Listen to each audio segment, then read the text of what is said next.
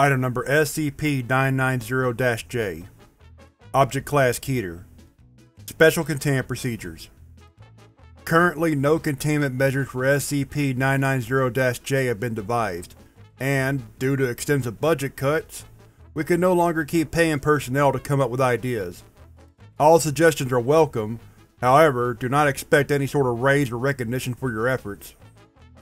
Also, this may not be the best place to put this, but while we're on the subject of money, we're going to have to limit everyone in Site-19 to 2 cups of coffee per day. SCP-294 refuses to comply with personnel requests for liquids of any kind, and you seriously do not realize how much we spend per quarter on Folgers alone. It's appalling. Description: SCP-990-J is a designation for a human male dressed in Tommy Bahama-brand clothing that appears to Foundation personnel through dreams. So far, no Foundation personnel have encountered SCP-990-J in the real world. If he corresponds to an actual human being, we have yet to find him, and because of the aforementioned budget cuts, we probably won't find him. SCP-990-J has been appearing to Foundation personnel since 1993, but his existence as an anomalous entity did not come to light until 2004, when the Foundation Human Resources Department responded to the original tickets submitted a decade prior. The entity did not receive official classification until the events of Incident 990-1. Incident Log 990-1. Edward J., a Level 1 Junior Research Technician working in the Site-19 Anomalous Entity Intake Ward, reportedly failed to clock out for his unpaid lunch on October 21, 2005, leading to a formal audit the following day. Camera footage revealed that he had fallen asleep during this period, yet did not possess any knowledge of having done so, insisting he had spent that time doing intake of an entity, proceeding to transcribe his conversation with SCP-990-J for use as evidence in the audit. Following the conclusion of said audit, this transcript should be available below for personnel to read. Update: October 23, 2005. As per majority vote of the O5 Council, will be allowed to retain his wages for time spent asleep, on the grounds that he was under the influence of anomalous phenomena at the time. Way to go, Eddie. Fight the system. Transcript 990-1. Okay, so welcome to Site-19. My name is Edward.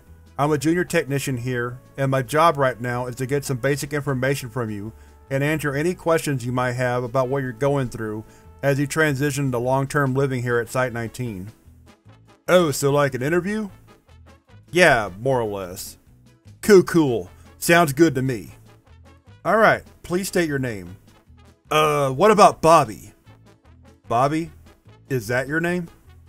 Yeah, no wait, how about Phil? Is Phil taken? Taken? That's not how names work.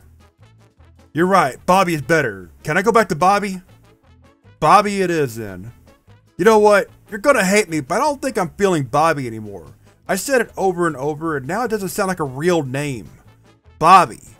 Bobby. Just pick something for me. I'm indecisive. I literally can't progress to the next page until I put something in the field for name.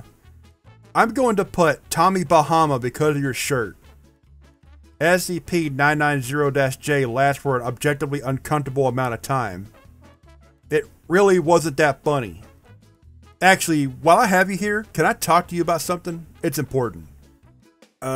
Sure. Great. So listen, buddy. Last year, I made $1,800 a week working from the comfort of my own home. Isn't financial independence the best? Yeah, I mean, I guess so. Anyway, you seem like a smart guy, and I like that, so I'm gonna let you in on a little secret. You could also be making this kind of cash, man. You can have 2 cars and a mansion too, baby. You just gotta invest in your future. Invest in Herbalife. SCP-990-J retrieves a case of supplements and a binder from under the table.